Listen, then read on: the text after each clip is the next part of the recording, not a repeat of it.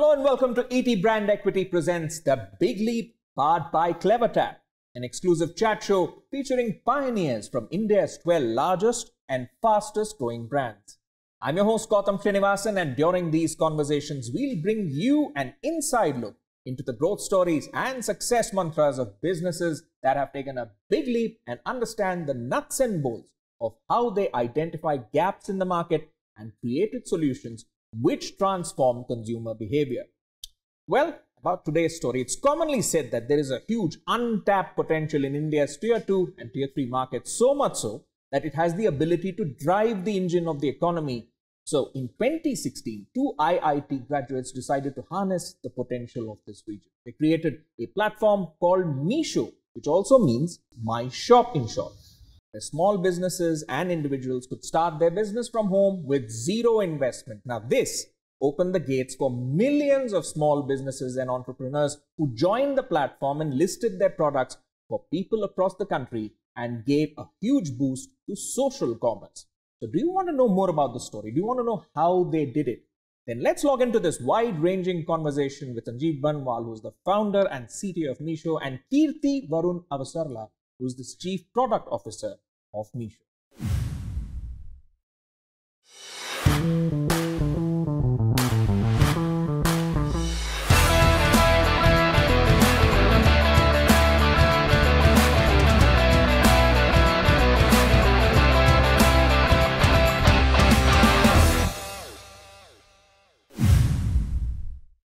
Sanjeev, Kirti, great to have you on board for a very interesting conversation about a very interesting brand. But before we get to the brass tacks, let's get to know both of you as people. So Sanjeev, we'll start with you because you've had quite a journey from Ranchi to Delhi and then Tokyo and Bangalore. You've been around the world, you've done many things.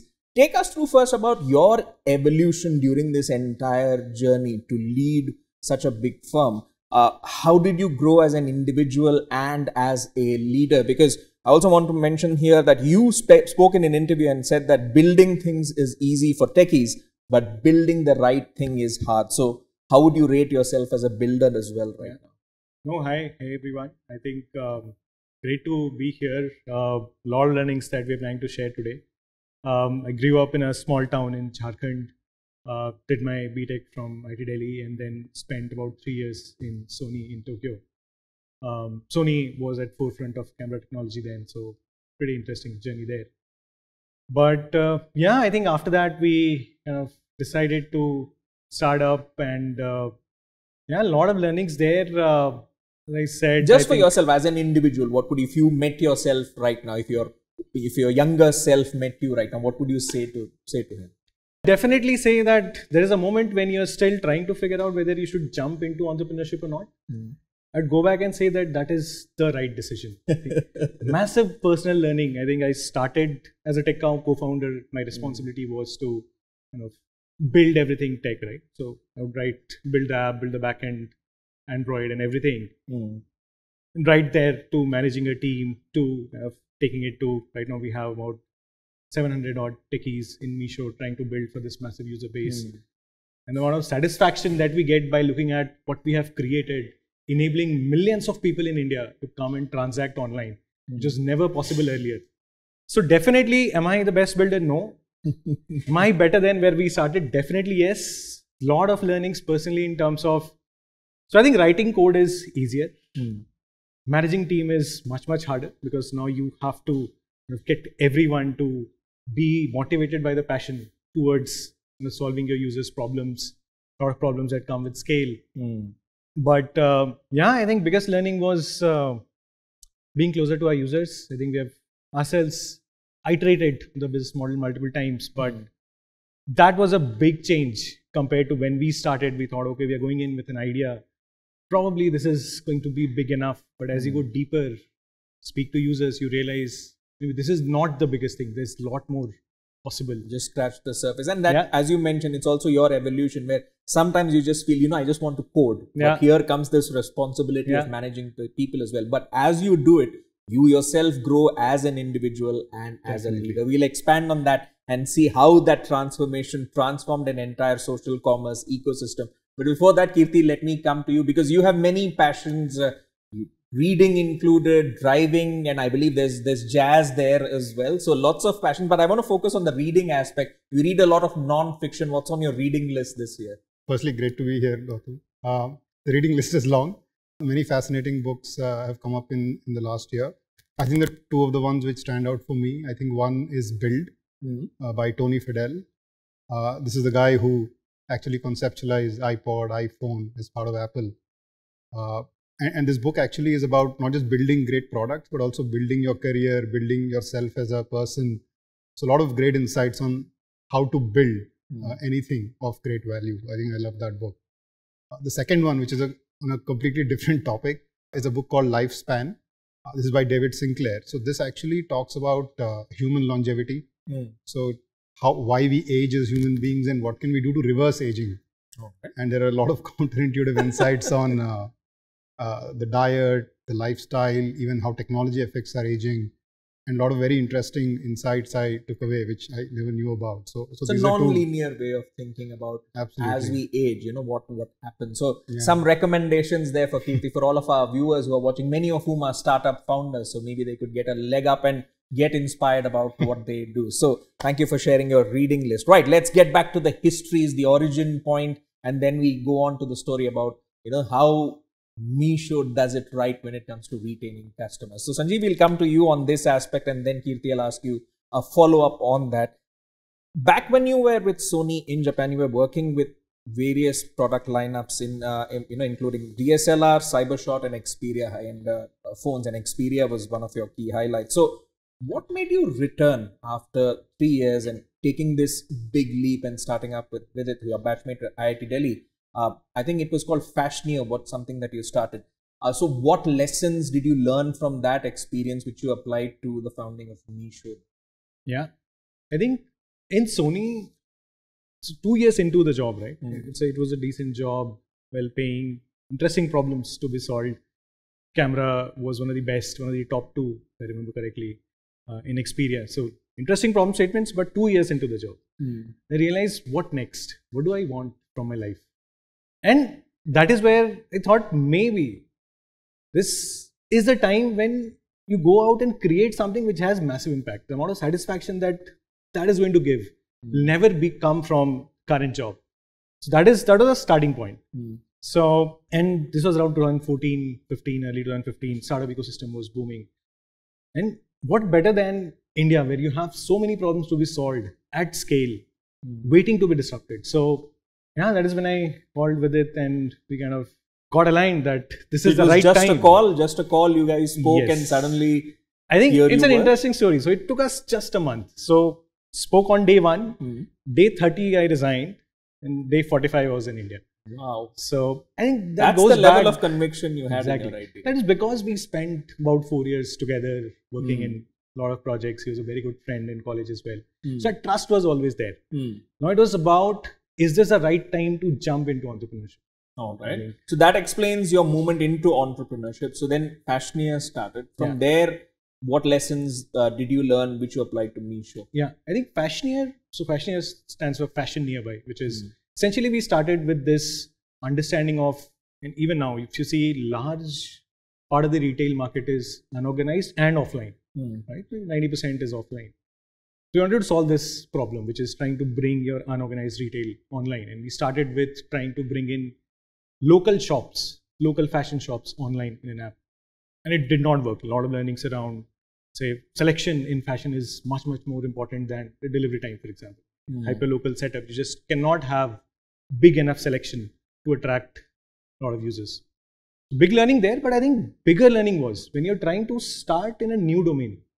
And e-commerce was new to us in the sense we knew about it, but we have never spent a lot of time in understanding it.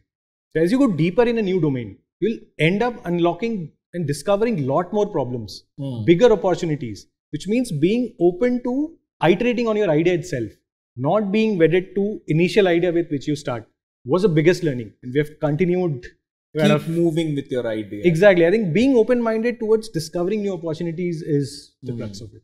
All right. On that note, let me come to you, Kirti, because discovering new opportunities can be great, but there's always a thought in the back of someone's mind.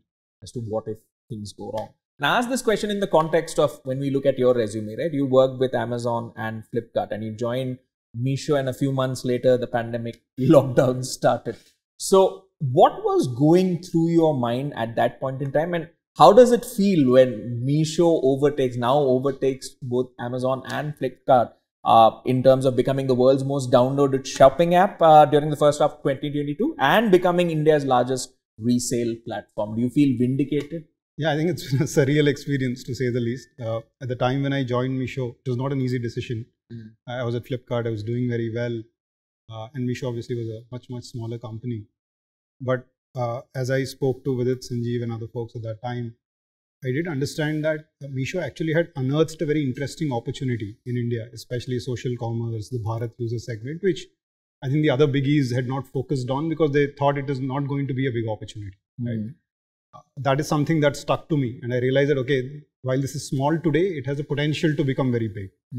And also I like the people that I met, and I took the plunge. It was a risk. And then COVID hit, lockdowns, the business sort of came to a standstill. But fortunately, what happened was once the lockdowns got lifted, I think the business started hyper growing. And COVID actually in some ways created so many tailwinds. It almost became like the demonetization type event for e-commerce, right? Offline to online shift started happening. And that's when we started building from strength to strength. We started focusing more broadly on not just social commerce, but e-commerce. We built our entire app and everything else that you see today, literally brick by brick since then. And yeah, we are where we are now, where I think the business has grown a lot. I think the biggest keys to success, I think like Sanjeev also mentioned earlier, has been that user-first mindset, being very open-minded, and understanding what are the new problems that you can solve, and not having a bias around whether others have tried it, whether it has worked or not. Taking a very fresh perspective to problems and then solving them in a very product and technology driven manner.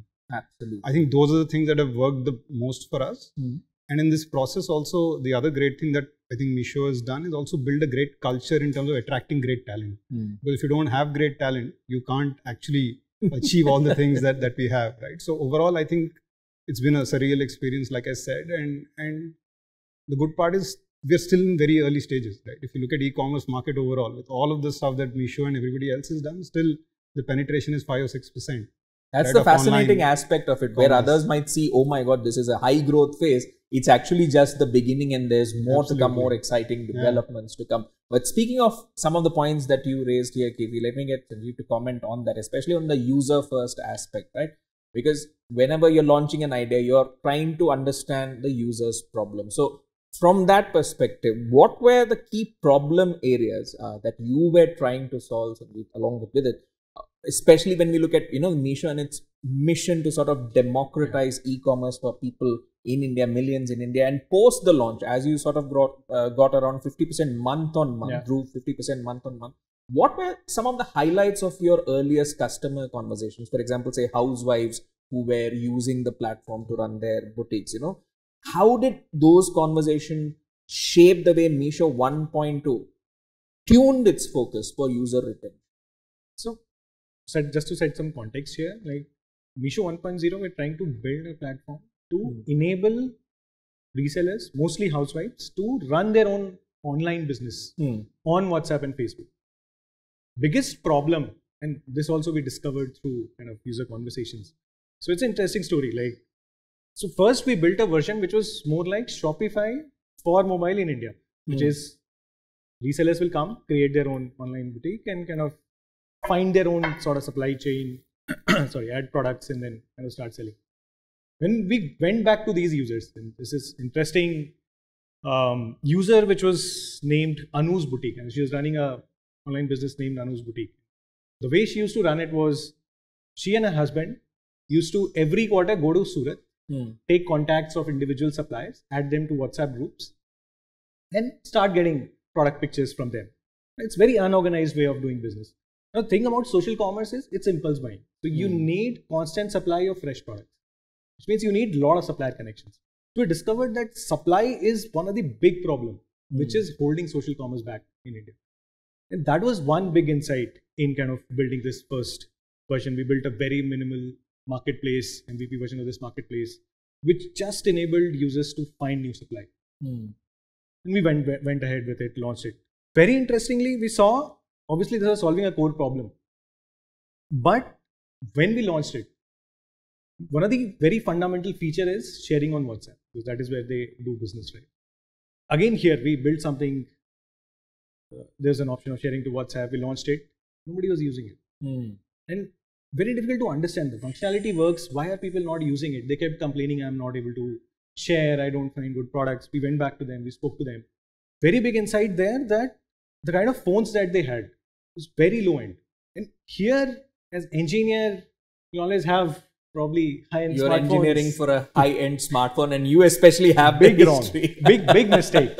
So you have high-end smartphones, you have very good internet bandwidth, you have Wi-Fi here, so you are in a city, so you just don't see those problems.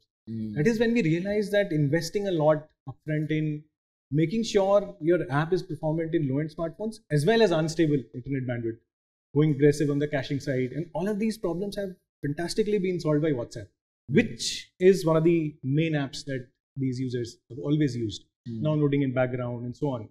So again, all of this happened only because we went back to our users every time to discover problems, understand what is working, what is not.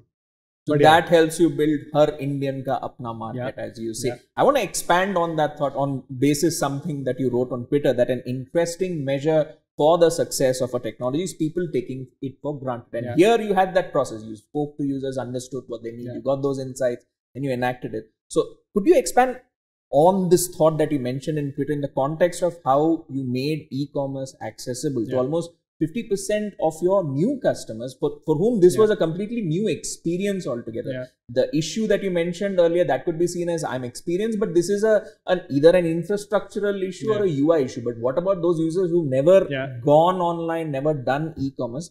How did you make it a habit for them to use the service? No, agree. I think we operate with this mindset of, if you're trying to build a great technology, it should just work. Users should not have to think about it at all. And when you're trying to build for Tier 2 plus users, most of the time they would have used apps like WhatsApp, Facebook. That's it. They've never transacted online. Which means you have to minimize the cognitive overload that they go through when they come to your app, start browsing the products. So making the UX very simple, which means even simpler things which are taken for granted if you're trying to build for high-end users is, let's say, hamburger icon, which is you hide options behind certain menu. Doesn't work for our users. So putting everything upfront, leveraging a lot of image-heavy actions to enable users to understand how do you go to a particular category. We recently launched, for example, vernacular search.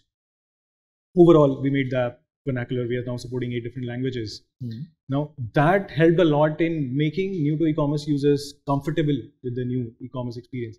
I think bigger problem is in our marketplace, we kind of sell a lot of long tail products. These are unbranded. We have an infinite pool of products to choose from. For a new user who's coming to the app for the first time, how does that user find the right product? It's almost impossible. So there we have leveraged data science to understand the intent implicitly. So that we broadly predict what this user wants. And then the moment he opens the app or he or she opens the app, we show it upfront in the feed to just reduce that overload of trying to figure out where do I go in the app, second, third layer to reach the right sort of categories. But I think their data science has played a very important role. Fascinating. Kirti, let me get you to expand on that as the chief product officer of the company. Speaking of what you mentioned, that you're kind of predicting what the user wants and you keep it upfront and center. Take us to how you shape user demand towards the right kind of items to buy. I want to look at it from the perspective of trust and quality, especially love at first sight. That you use it, you found it simple, you found it intuitive. Therefore, that sets the base of retention for you, because the first few interactions are very, very important. Take us through the unique selling points of Meesho, especially in making those initial interactions so smooth that the user decides to stay with you. Yeah, this is actually one of the most important problems that we try to solve at Meesho, and also one of the most complex ones as well.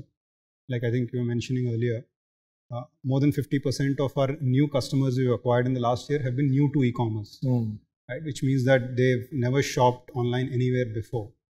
So in their first few interactions, the experience that you shape for them becomes critical. And to solve for this, I think we've looked at it in different ways. I think one thing that we've done, which is more a analytical exercise which helps us a lot is define what we call a habit formation point, right? Which is after X number of orders a user has placed in the first X months, we know that their retention sort of then becomes stable, right? So our goal is every new customer who comes, how do we get them to that point, right? So that's sort of one framework that we use. And then to enable that to happen, I think there are multiple things that we work on. I think one is just simplifying the core shopping experience, which I think Sanjeev mentioned.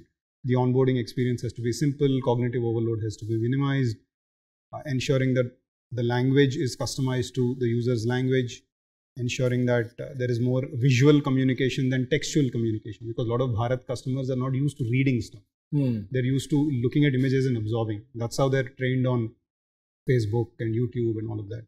So I think a lot of that helps. Then shaping demand towards the right type of products. I think that's probably the toughest challenge. And given the long tail nature of the platform that Sanjeev mentioned, there are millions and millions of items. How do you know what are the few things that will appeal to this customer? Which is where the data science led personalization comes into the picture, and which is more us predicting what they would want. What we've also done is us explicitly taking their intent as well, which is channelizing the intent of the user. For example, you installed the app, you opened the app for the first time. We've also created experiences where we ask you to choose a few categories that appeal most to you. And based on what they choose, we dynamically curate the best selling items within those categories. And there we apply filters of quality, trust, based on other new customers who have purchased this in the past. And the user is happy to give you that information because it tweaks their search according to their preference. So a lot of that we've done. So it's a combination of us predicting their intent using data science, then us taking their intent explicitly, and then bringing all of this together through a very simplified user experience, right? Which is what helps us solve this new user activation problem. And then we keep building on our other propositions as well, which is, for example, the fact that you can return any item that you don't like as a new user. So making them aware of returns and making it easy for them to raise a return, making them easy for them to rate a product, right? Because all of that builds trust. And when the customer knows that, look, this e-commerce platform is trying to sell me things, but if I don't like, I can return as well. I can also give them a bad rating so that they know next time they'll show me a better thing. So investing in core product experiences to enhance all of this, along with some of the other things I mentioned, have literally helped us move more and more of these new customers and build that habit of shopping. All right. You've clearly outlined the new customer journey and how you kind of get them into the bucket of retaining them. But in terms of existing customers and retaining them, I want to understand what do you do to retain them? Because by matrices like say DAU or MAU and time spent on platform, Meesho pretty much leads its competitors in e-commerce platforms. And that's, I believe you once said that people view it as entertainment with shopping and not just a sort of a transactional affair. So take us through how you mold customer conversations into community building as a sort of an asset when it comes to retention. Yeah, and this is actually where Meesho is a very unique app in e-commerce compared to everybody else. And again, as we spoke more to customers who started using Meesho, we wanted to understand, why do you shop here? Like, what do you like about Meesho? And apart from the fact that there are a lot of items and the prices are great, one thing we constantly hear is, hey, this is a platform where I want to come and browse through things even if I don't have any intent to buy anything. And this is very different from the conventional e-commerce paradigm, right? Most e-commerce has worked on intent-based sort of buying, which is you have something in mind, you come and search for it, and then you buy. Whereas here what we see is people open the app because they have time on hand. So this is discovery then? Discovery. You browse through it, you like something, you buy it, right? And the other thing also, that building on this, what we've invested in over the last couple of years is building a lot of social elements into the app. For example, there's a community where customers can share with other customers the items they have bought so that they also get inspired to buy. They can put their comments and others can see, hey, this person has commented so much on this item, must be very good, so let me also try. It's a softer version of peer pressure, right? Yeah, peer pressure. There's also a lot of gamification, which is if you buy more and more, you get more rewards associated with it. So all of these kinds of elements, the community element, the gamification element, the fact that it's a discovery-based platform, makes it a non-transactional affair, right? Makes it more like an app which I want to use when I have time on my hand. So it's almost starting to substitute a YouTube or a Facebook for them and not just a regular e-commerce app. So that's sort of been our revelation, and we've sort of continued to build on it. And that explains why you retain them, because you've kind of made it multimodal, not just a single mode, a single thought behind accessing it, but rather it's something you just use as a force of habit, saying it's not necessary that you want to buy something you use, man. You want to check out what are the latest connections or what your friends are buying, or made it a social experience of buying, so to say. So you stuck to your premise there. Expanding on that, Sanjeev, this shift from, say, intent-based to discovery-based buying, take us through, more capitalizations coming in from Meesho on this trend, and any other trends that you have spotted, especially as your business is scaled up, I believe 5 times in the last 3 quarters with nearly 110 million monthly active users, in terms of capturing new trends and, of course, capitalizing on this existing trend of going with discovery-based buying rather than intent-based buying. What's Meesho's game plan? So on the discovery side, users now come to the app, like we said, not just to kind of find specific categories, but also kind of explore a lot more categories, which means category expansion becomes a very important problem for us to solve. And their homepage plays a very important role. That is one of the critical real assets in the app, real estate in the app, where you enable users to discover new categories. Even some of the fundamental things like your personalization algorithms should be a balance between explore and exploit, which is you understand the user's existing preferences, you exploit it more by showing similar products, but you also try to expose user to different sets of categories, which is more explore side of things, so that users get a healthy mix of both sides, and accordingly they kind of start spending a lot more time in the app. So that is definitely one part of it, and we've seen users like it really well, engagements increase, orders increase because of that. So that is one. I think community, like Kirti mentioned, we are seeing very high engagement, some sort of social validation where users see some of the other users recommending specific products, and then that becomes their preferred choice. One interesting thing that we're experimenting with is live commerce, where we see suppliers coming to Meesho and on a live streaming video, they kind of explain what this product is, what is the quality, how does it look like, and in a live Q&A, they answer the questions.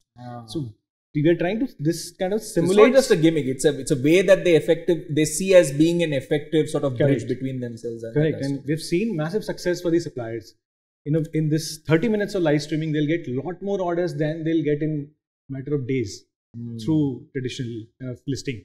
But also bigger thing and bigger jump in user experience here is that this simulates offline buying very kind of closely. Speaking directly to the merchant, so you don't feel that, I'm going to send a mail or some communication is going to be responded maybe in half an hour or 1 hour. It's a direct interaction. You're very right. Direct interaction. So that adds helps that in human building element. Trust. All right. So that explains some of the numbers that we've seen, especially the blockbuster sale which happened recently. And Kirti, I want to take what Sanjeev mentioned and bring you into that conversation, because the Meesho mega blockbuster sale, that proved to be record breaking for your platform, with over 33 million orders placed, with 64% of them coming from tier 4 cities. And the latter part of that statistics is more interesting. So I want to understand, how did you manage your marketing and campaigns and communications with users to achieve these numbers? Because these users also are not metro, they're tier 3, tier 4 cities. And how did, say, platforms like CleverTap enable you to hyper-personalize across channels during, say, big festival season, big festival events, but also off-season? We want to understand how that partnership helps you do your retention really well with customers. But first, looking at the big picture, the big success you've had with the festival. Yeah, I think the festive season has been great success, like you mentioned. And also we've seen unprecedented scale and engagement from customers this time. I think there are two big things in terms of what preparation went into it from a marketing standpoint that you mentioned. I think one is just the brand marketing, the key proposition of Har Indian Ka Apna Market, bringing it alive in sort of the different brand marketing campaigns. This time we leveraged celebrities as well. We even vernacularized it significantly to different parts of the country. A lot of that obviously created much more awareness about Meesho, building on some of the things that we've done in the past. I think that really helped a lot. Coming to communications, which I think is what actually drives a lot of the impact on the sale day at different points in time. I think a lot of investment into the communications infrastructure that has happened in the last year and a half has helped a lot, right? So the scale at which we send tens of millions of notifications every day is something that not many platforms are able to, right? And that's where CleverTap has been a strong partner for us. The planning for doing all of this almost starts like a couple of months before the sale event itself. I think that's a big boost to this. In terms of what we do uniquely well here is hyper personalization, like you said, across different dimensions, right? One is the content of the notifications. What do you send, right? There, I think there's extreme level of personalization in terms of category preferences of users, what they've bought in the past, what new things they want to explore, etc. Second is the volume of the notifications as well. How many do you send in a day to every customer? That also is there's no fatigue in the sense. There's no fatigue because fatigue leads to uninstalls and so on. And the third is even personalization to some extent in terms of timing of the day. When do you send? So what do you send? How many do you send? When do you send? All of it is actually deeply personalized using a lot of the data and the communication infrastructure that we've built. And also what we've found about our users is because they look at us as a discovery-based e-commerce platform, their threshold for getting notifications is much higher than your metro tier 1 customer. So if you and I get more than 5 notifications a day from an app, we get bugged. But here, because the user base is so large and the preferences are so unique, there are a lot of customers who like 20 notifications a day. That could be. There are some who don't, and that's why this personalization helps rather than a single broad brush approach. And this is what we've realized creates a lot of that intent to come and browse on the app, because suddenly they see something, they want to come. Right? It's all about the context. Yeah. So I think that's sort of what we've done this time, and it's worked well. And it's also something that we built over the past year and a half, and obviously CleverTap has been a great partner. Yeah, could you give us some of the nuts and bolts, any anecdotes you could share about how this partnership helps you do retention well? Any case studies you could cite from your experience? Sure. I think a lot of the capabilities I think the CleverTap team has provided have been massively useful. Like for example, the ease of creating micro cohorts and creating campaigns very seamlessly, right? That's not something that you can do very easily unless you have all of those capabilities.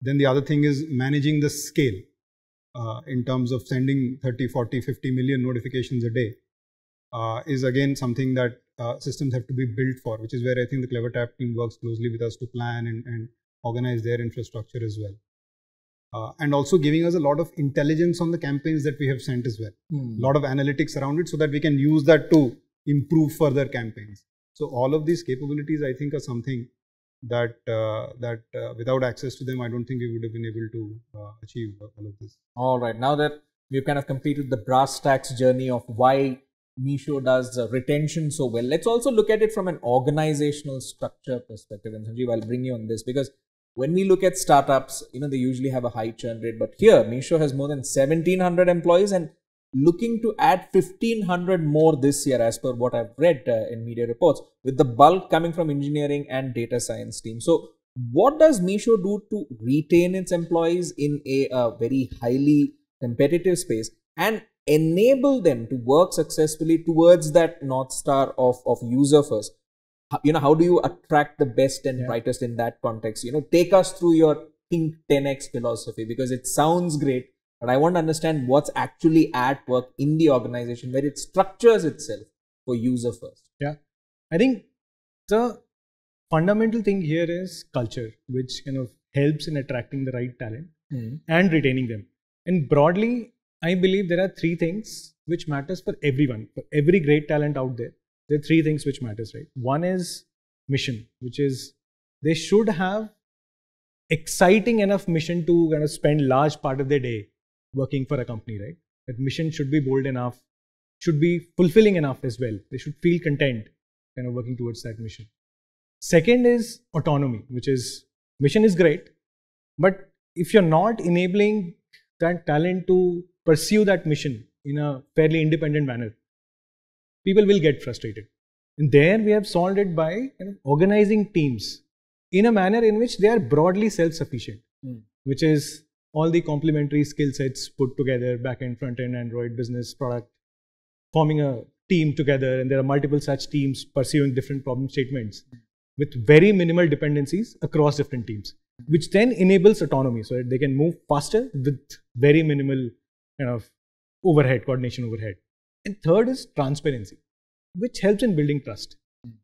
I think there has to be very clear communication and information flow going on from the top level to the last level. Not just about good news, but all the bad news as well. Which means you grow, you share all the metrics. You don't grow, you share all the problems. No hiding from your own people, right? So I think broadly we have done these three things, right, which helps in building a right culture where we are able to retain talent. We have one of the lowest attrition in not just engineering but overall company. But beyond that, we have this think 10x philosophy that you mentioned, right? That is an interesting one where we push people to take bolder bets, think big, moonshots, and it's okay to fail, which means you have to create a culture where there is no fear of failure. People will fail when they aim big, but they don't have to succeed every time. If they succeed more than half the time, job is done because now you're aiming big and people are not afraid of making mistakes while doing that. So I think combined culture plus this think 10x philosophy seems like very attractive to most of the talent out there. But it also seems that, Meesho is customer zero. You learn from it. Just as you enable your customers to think 10x, you're also using the same philosophy to enable your employees to think 10x. And it's great to see, and I look forward to all the moonshots that could come about because of that philosophy. So as we head to the final leg of the conversation, let me tie some conversation points up, especially on the evolution aspect. Kirti, as you mentioned, the evolution from, say, social commerce to a broader e-commerce play. Meesho is expanding into a lot of product categories and markets as well. So in that context, how is the brand's marketing and communication evolving as well? Since, these days B2B, B2C, D2C, all those lines are blurring. So from a marketing and communications perspective, how are the tweaks coming in to keep up with the times? Yeah, I think that's an interesting point, and I think our brand proposition has also evolved, and now it's Har Indian Ka Apna market. And the reason why we also chose that was it's very universal in nature. What we want anybody to take away is, for every Indian in a billion Indians, if they want to engage in commerce, then Meesho is the place.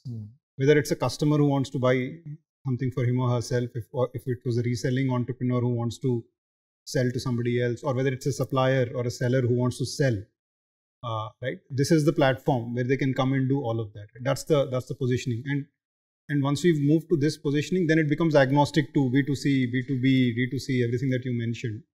And we want to keep building more and more of that because we've just scratched the surface. There are so many pockets of supply in the country that we haven't tapped into, and especially with the new regulation of non-GST suppliers coming in, we will unlock a huge set of millions of small sellers who can come and sell. And we want them to think, this is the place where I can come and sell. And same thing for customers as well. As we penetrate Bharat more and more, the tier 5 customer should think that this is where I can come and buy. So I think that's the universal positioning that we've created, and all our campaigns now will sort of further move in that direction. You're already well positioned for it. And of course, since this is just the start of the opportunity, it will be music to the ears of investors because Meesho turned unicorn last year. So in this growth journey, I guess you could say, that you've had, for the lack of a more bombastic word, I'll just keep it simple. For in this growth journey that you've had, what's the biggest lesson that you would like to share with a lot of our viewers who are, say, startup founders themselves? What would you say? I think 2 lessons here. One is, as an engineering head, right? Only thing which matters for the engineering team is moving faster, which is ability to iterate fast, to solve a lot of problems or try to solve problems faster is most important thing. Tech stack is important, but secondary. Everything else is secondary, especially when you're in a hyper-growth journey. Means focus on building the foundation which enables you to iterate very fast. Second is, and this is from our own learnings again, which is don't get wedded to your own idea. Just spend a lot of time and be open-minded. That matters a lot. That sounds easier than it actually is. So in that context, as you earlier mentioned, right, you want to sometimes work on the tech, but the leadership also comes into play where you have to manage people as well. In that context, any other advice that you would offer to our viewers, especially when it comes to taking that big leap in business? What would you say to them? I think the right time to start is now. It's always going to be fewer opportunities. Life is going to become difficult always, but I think it's always too late to start. It's today that you have to do if you want to ever do it. If we move from just do it to do it now. Yeah. All right. Kirti, your your wise words to our audience, startup founders are watching, what would you say to them on taking a big leap in business? Yeah, having seen Misho's journey and also some other startups, I think one thing that I've realized is it's a very tough journey, right? So the two things that I would share is one, being very passionate about the problem that you're solving, I think is most important, because it will never be a linear journey. It will be non-linear, and if you need to persist in that non-linear journey, then there has to be something that keeps you going, right? And it can't be your numbers, etc., because they'll go up, they'll come down. So it has to be some passion for the problem that you're solving and the impact you're creating. I think that's one.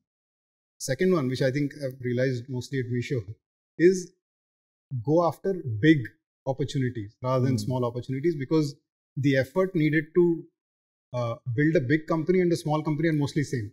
So better to swing for the fences versus trying to do something small, because you'll face the same challenges in both places. At least in one, you have the opportunity of creating an outsized outcome. So look for big opportunities is what I would also say. Well, I hope you take those words of advice, those words of wisdom from our leaders to heart, and maybe we could see the next unicorns coming out of our viewers who are watching. But on that note, thank you so much, Sanjeev and Kirti, for sharing with us your thoughts, your insights, and of course this growth journey, this fantastic growth journey that Misho has had in its mission to democratize e-commerce and build her Indian ka apna market. I wish you all the best for future endeavors as well. And of course, to our viewers, you've learned lots of lessons. You've learned the growth story of Misho. It's time now to understand more about the investment story of Misho. So stay tuned for that.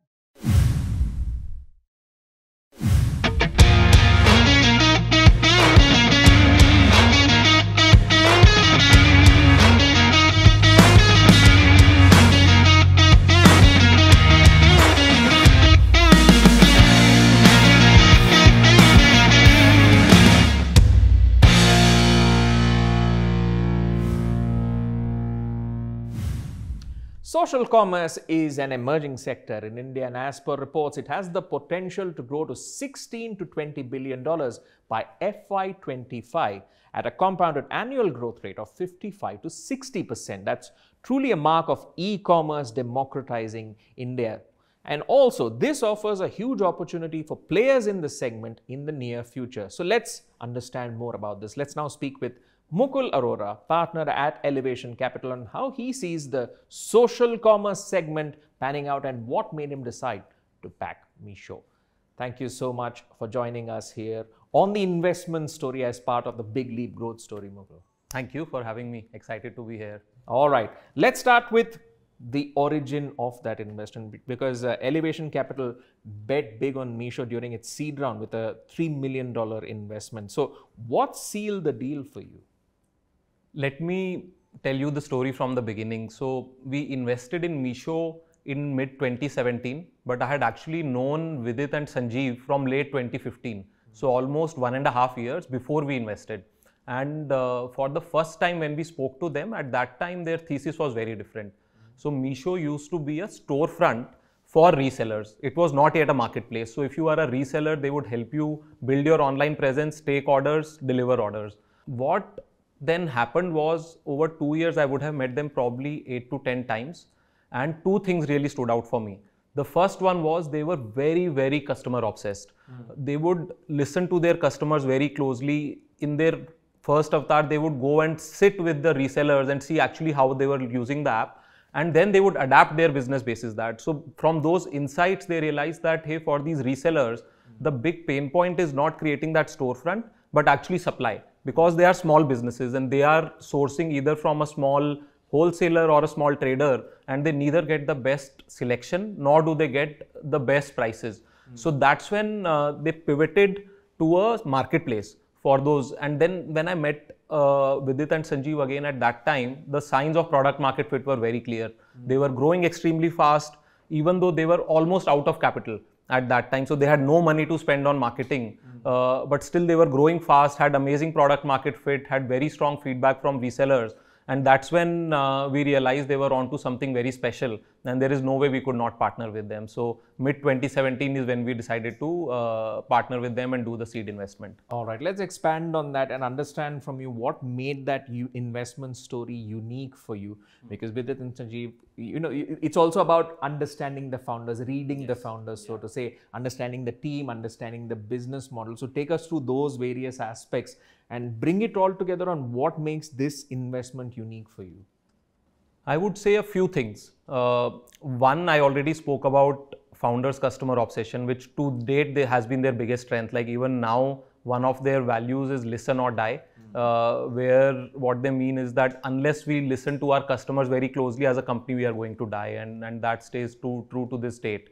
Second is I have now known Vidit and Sanjeev for almost 7 years, and the way both of them have grown as leaders has been phenomenal and very inspirational. So if you look at Sanjeev before starting Meesho, he was in Sony and he was an individual contributor, or maybe it was managing like a small team. 3 lines of businesses he was looking at, I think DSLRs and so on. Right. And now today, he is running a team which has hundreds of engineers. This sales season, we did more orders than Amazon and it went flawlessly. There was no failure. So when you see someone growing that well, it's just unbelievable. Similarly, when I look at Vidit, as part of our jobs, we meet hundreds of founders every month. Most founders are either very strong visionaries or they are great operators. Vidit is the only founder I have met who is great at both of these. So he can see where the strategic shifts are happening. Therefore, how do I need to align my org and culture according to that? And then what do we need to do in terms of execution? So this kind of growth in founders has been the most unique part for me. And as an investor, when we invested in the seed round for first couple of years, I used to play a mentor role for Vidit. But last 2-3 years, I get to learn from him as much, if not more. And he's as much a mentor to me. So again, seeing that transformation in our journey has been quite phenomenal. And the way it has shown is, as the team has grown, as the founders have grown, the ambition has become much bigger. And as you know, now it's no more a marketplace which is catering only to social commerce and resellers, but now it's about democratizing e-commerce for everyone, and now it's a direct-to-consumer platform. All right. I also want to get your perspective on Meesho's consumer retention strategy. So on that, how well has Meesho's no-frills approach to pricing worked to ensure higher retention rates of customers in this very hyper-competitive environment where there are larger players who have deeper pockets? What's your view on this? Right. So if you look at the larger players, they have made very different design choices. When Amazon came to India, they brought their Western model to India, which is that we want people to come, take our Prime subscription and get products delivered the next day. They are targeting people like you and me who value convenience. And we are okay paying a little bit more as long as we get that convenience. And if you have that design choice, you have to build massive warehouses throughout the country. You have to build your own logistics team. And those are the choices they have taken, which makes it a much, much higher cost business. And therefore, all of that cost adds up in the supply chain. In Meesho, from day one, our core was to ensure prices got to resellers and over time to end consumers at the lowest prices. So we build that business in an asset-light manner. No logistics, no warehousing, no commission. So suppliers come, list their products, they compete with each other on the platform, and as a result, consumers get by far the lowest prices. Now, if we look at mass of India, you take out top 30, 40, 50 million users, mass of India cares more about pricing over convenience. They are happy to wait 2 more days if they are getting products 20% cheaper. And that is what, to your question, has helped us, one, acquire a much larger customer base and lot more to be acquired. And when they are getting products cheaper, the frequency automatically becomes higher, which leads to a much higher retention as well. So even though it feels like it's hyper competitive market, this mass market was completely uncatered to before Meesho. And even now, the incumbents are not able to cater to that. So it's pretty much an open playing field. So the mass market focus remains even as its evolution happens, because Meesho is also expanding into many new product categories, so to say, which will involve a huge amount of investment. So your view on this, in the sense of Meesho evolving sort of into a broader e-commerce player versus, say, a social commerce player. What are your thoughts on that? Yeah. So the mass market focus will stay and will only keep getting stronger. And the evolution from social commerce to e-commerce has already happened. That's the beauty. And there, last year when we started making that shift, what we saw was actually last year, 2020, post-COVID, even though the platform was built only for resellers, consumers automatically started gravitating to the platform with zero marketing. So we were not doing any marketing. The checkout was still for a reseller, that you would put customer's address, you would also put how much you want to mark up. It was not like a consumer checkout. Still consumers were gravitating to the platform, and that's when we realized it was an open field. Last 2 years, when we really leaned into that opportunity, we had to spend a lot in terms of acquiring customers and making them aware that now it is a consumer facing platform and not a reseller facing platform. But thankfully now we are at that critical mass where we have a sizable customer base, we have a sizable supplier base, and now the flywheel is only rotating faster and faster. So if I look at our cash burn today, it's 1/6 of where it was earlier this year, while we are growing more than 50% year on year. That must be music to your ears. Music will be next year when we'll be profitable, but we are already But you're almost there. I mean, almost when you there. reduce your cash burn, that's a sign that you're heading into greener pastures. Yeah. So that path is very, very clear now. And that's where, to your point, I don't think it's going to need a lot of investment going forward. A lot of investment is behind us. And from here, it's going to be even more capital efficient for us as we build this platform much larger. All right. Considering the phase that you're entering, before I let you go, what are the next big growth opportunities for Meesho that you as an investor are most excited about?